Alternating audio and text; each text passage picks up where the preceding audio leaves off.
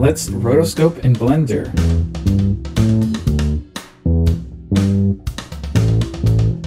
This is Blender 4.0. Open up Blender, click on 2D animation. We're greeted with this screen. Edit, preferences, input. Make sure you have emulate 3-button mouse selected. Press Option, Control, mouse click to zoom out a little bit, then Option, Shift, mouse click, and drag to reposition this. You can go to the bottom right here, move it up so we can see our timeline. If you have a tablet, make sure you've installed the driver. I'm using the Huion H610 Pro, and I've gone to the Huion.com website to download the driver for the Mac operating system. The newest release is September 2023. Download, install, open up Blender, ready to go. Alright, I'm moving this with the mouse, and that's great. Command Z to undo. Then when I have the tablet, it's got pressure sensitivity. Alright, Command Z to undo. Go over here to strength, bump it up all the way to 1. And now we've got even more power. See, because now it goes from 0 to more to 100% the color since it's at 1. Okay, Command Z. First thing we want to do is go up here to draw mode, click that and go to object mode, Shift A to add reference.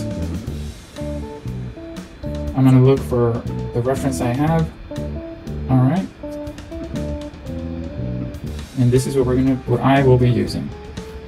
Okay, the video I have is smaller than my workspace. I press S, drag to the size, or maybe even slightly larger, of my workspace.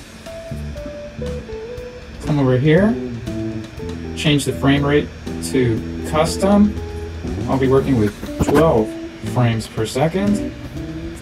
And I want, so this is the clip. I'll press space or play. Spacebar or this right here, this little symbol is to play the animation or the video reference.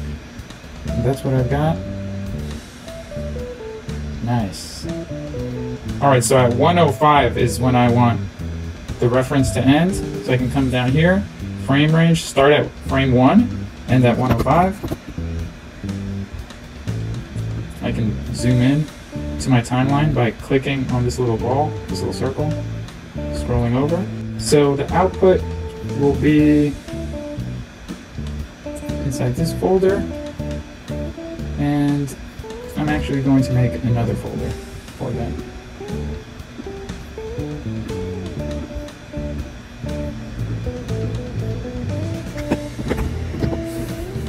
Title PNGs. There we go. And select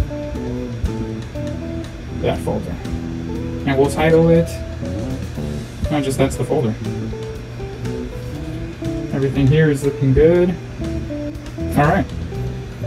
So now this is the empty. We'll title that video reference.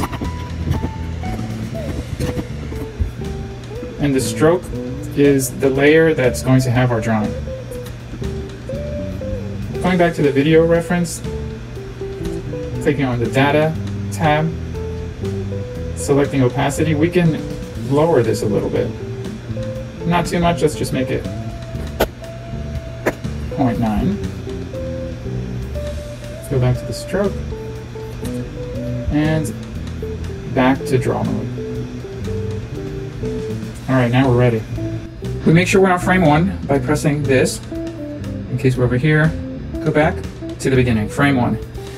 And we start to draw. Pressing F Moving the mouse, you can make a bigger stroke. Pressing Shift F, you can change the opacity.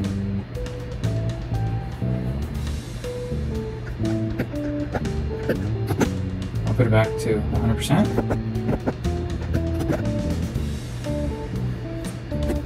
The pen stroke, I want it to be not too big. I can go over here, select what kind of stroke I want. Maybe I'll do airbrush. I think I'm gonna do pencil.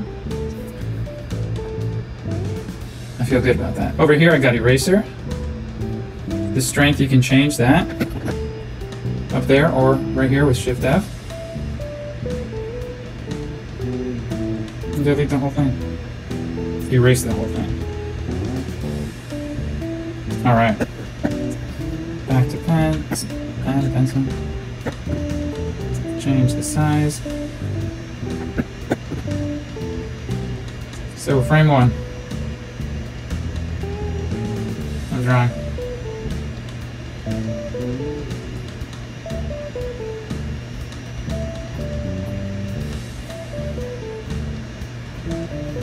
You can come over here to the side, click off the video reference, pressing that little I, and that's for the strokes. If you're in video reference and then you go back to stroke, maybe you don't see what's happening out there, just go back to video reference and click stroke again. Sometimes it glitches up a little bit, but it'll come back. Alright, so that's frame 1. You can move, click and drag over to frame 2, or press the forward key, back key to go back, forward key to go forward, and press with the cursor down here in the timeline, press I, and insert keyframes in all channels. So now you can go back and do the next one. And you can see the previous keyframe, and I'll talk about that in a second.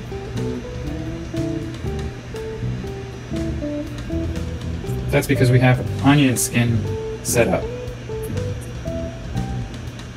But when I'm scrolling like this, it just shows the one I'm currently on. If you don't want onion skin, which isn't really necessary right now since we're rotoscoping and we are using the video reference as a reference, you can just click it off. We can click this one off, that's for fills, which we're not doing right now. But the lines, that's what we're doing. Okay, click that off. There might come a time when you will need the onion skin even while rotoscoping because you want to know what's happening before or after in your rotoscope. For example, right here, turn off the video reference, and we're seeing just the frame we're on, but then now we see what we did earlier. And here, onion skinning, we have options. How many keyframes before, how many keyframes after. The opacity, you can change the opacity, make it a little lighter. So we have frame 1, frame 2, we'll move to frame 3, turn on the video reference again, but remember, press I, click all channels, I'll turn off onion skin, and continue.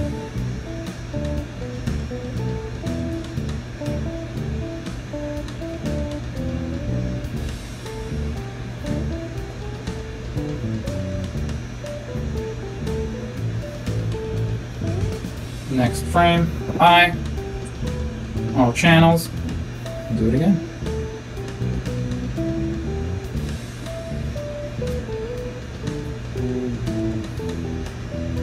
It's important to keep in mind that we're using the video reference as a reference, and we can stick to what we see or start making changes, exaggerating, adding, subtracting.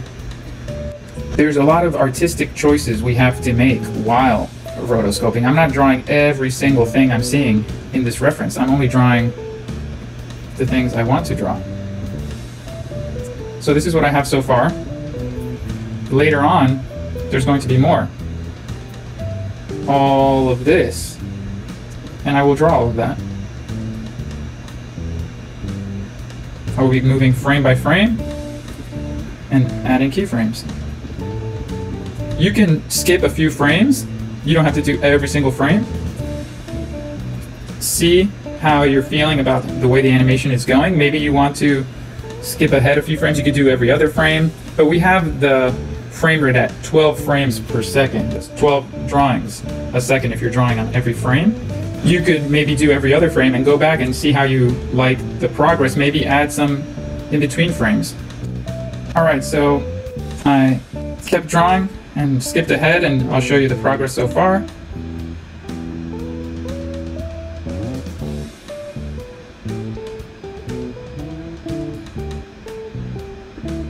I'll do it with the reference on.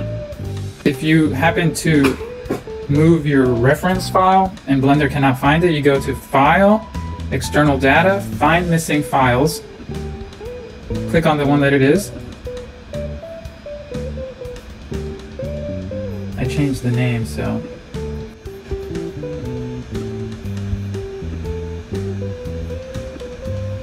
Alright. There we go. I changed the location and the name, so that's why that took a moment. Okay, so we found the file, seeing how it's looking. Looks good. So I'm going to do more. That's what I have so far. I'm feeling good about it. And I will export it. So we'll click the eye in empty so it does not appear. Look at it again. Looks great. I'll leave it at 105 frames even though there's more I want to do, and right now it's blank. That's alright. Go to the beginning. Go to the output tab, make sure everything looks good. How we set it. Okay, I have my output, PNGs, render animation.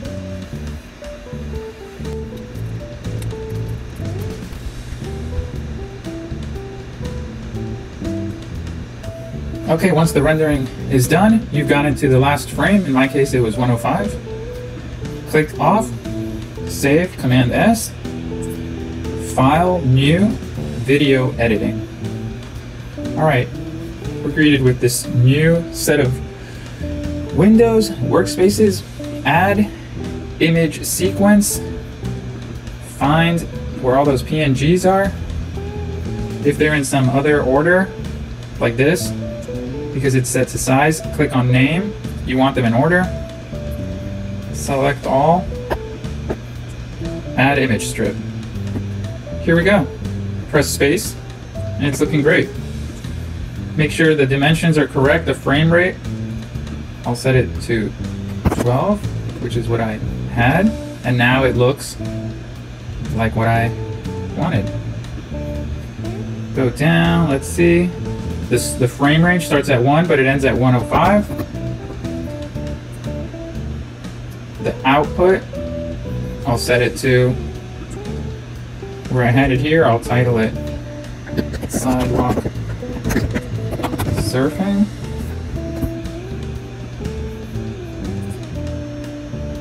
Encoding, MPEG 4, video codec at H.264. Output quality, perceptually lossless. Encoding speed, good. We don't have audio, we can leave that. And we're ready to go. So render, animation,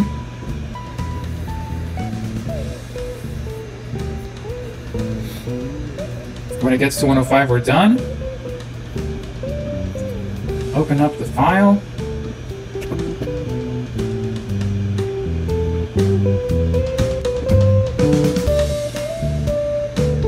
Great, we did it. This part is blank because I will continue to do more, but that's the project. Nice job.